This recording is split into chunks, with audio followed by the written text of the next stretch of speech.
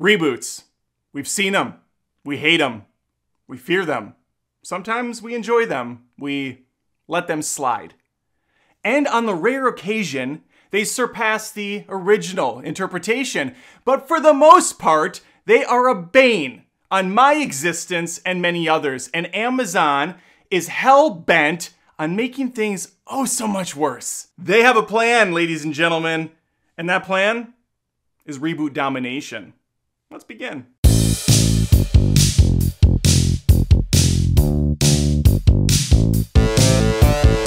Deadline recently dropped a knowledge bomb on us, and I'm going to just read verbatim what this thing says. It's not good. In fact, it's pretty ugly. Let me dive in.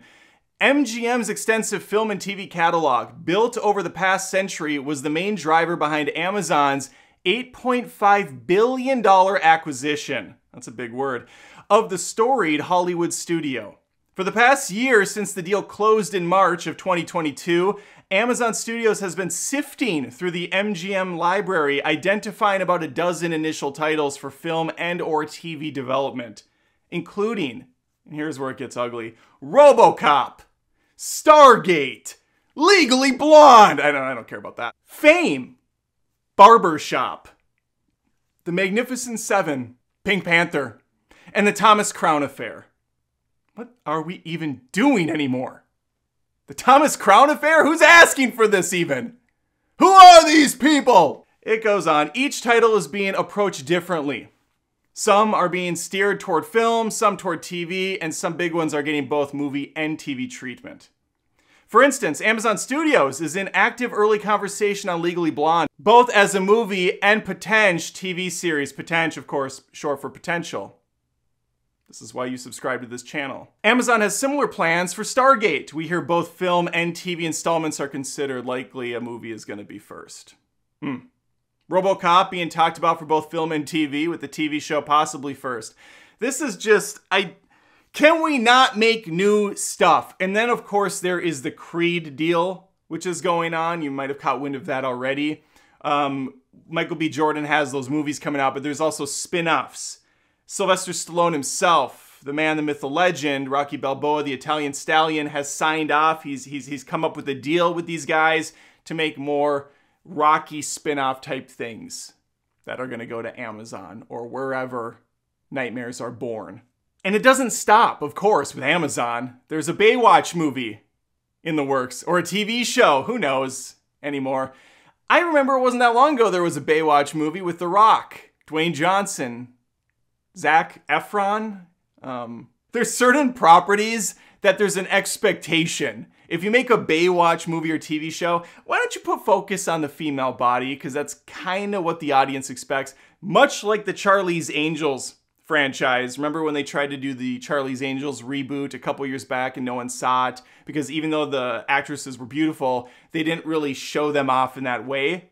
They made it seem more like a strong female lead movie for ladies only, and frankly, it's about time. There's also scuttlebutt. That's a word that people said at one point in time, back in the day, that the Lord of the Rings, the untouchable Lord of the Rings, is going to be touched in all the wrong places by Amazon in the next few years. Not just the Rings of Power. That's fine. Let that trash be. It's got a second season coming out. I can't imagine the numbers are going to be great as that show went on, which I was pretty high on for the first 2 episodes.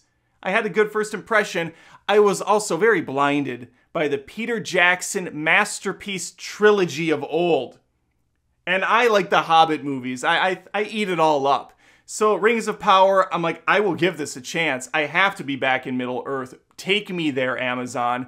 And they really didn't. They kind of took me halfway and left me on the ditch on the side of the road to die. And then that show just dragged its lifeless corpse to the finish line. And by the end of it, there's only like 30% of the people still watching. So good luck with season 2. And very, very good luck with a potential new Lord of the Rings trilogy. I have no idea what they're thinking. There are certain films that are such a lightning in a bottle magical experience. I just don't see the point in trying to replicate that all over again. You have to get a perfect cast, you have to get a tight script, the right director, and you have to hope to holy hell none of these people die or go to jail in between movies. This is a financial risk on all accounts. Movies like Star Wars, Indiana Jones, Jaws, these are films that are just so good. They're damn near perfect to begin with, kind of like Harry Potter, which is being redone now. I just don't see it. And that's going to lead us to the next conversation, which is Disney, but I just have one more thing to say, and that's Back to the Future is very much going to, at some point, get rebooted or get the Jurassic World treatment or the Star Wars trilogy sequel treatment. It's going to happen. And the creator, the guy that owns the rights, Robert Zemeckis, knows this. There's a great article, it's from a while back, but I haven't talked about it ever. He's asked by, I don't know who, Telegraph it says, is a Back to the Future movie gonna happen? And he said basically, over my dead body. And he's like, it's gonna happen when both me and Gail are dead. He actually said it appropriately, he said Gail and I. And then I'm sure they'll do it, unless there's a way our estates can stop it. So Zemeckis, who unfortunately lately has been putting out some pretty bad movies, he is hell-bent on keeping this thing contained because he even looks back and says, listen, Back to the Future, it's a great movie still. Certain movies stay great. They just do. And we can tell news stories, right? We don't have to rely on old IPs because there's already a built-in fan base. I know that's the easy, lazy way out. That doesn't make it right.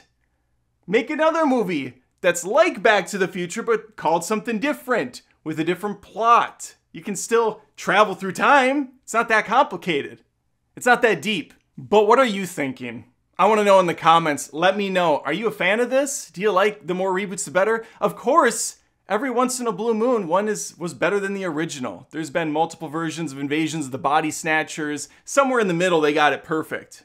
It's the Donald Sutherland one, I believe. I love that one, and I don't believe that's the original. The Thing, but for the most part, they're just not very good.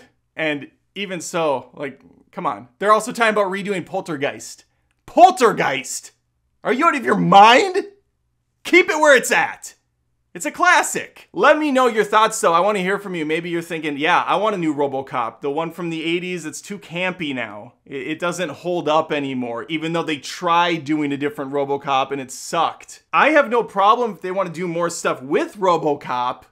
I just don't like the idea of just re-skinning the whole thing. It just doesn't work hardly ever. All right, those are my thoughts. Let me hear yours. Like the video if you had some fun. Please subscribe if you haven't. I post tons of movie and TV content each and every week. Love to have you stick around. Take care.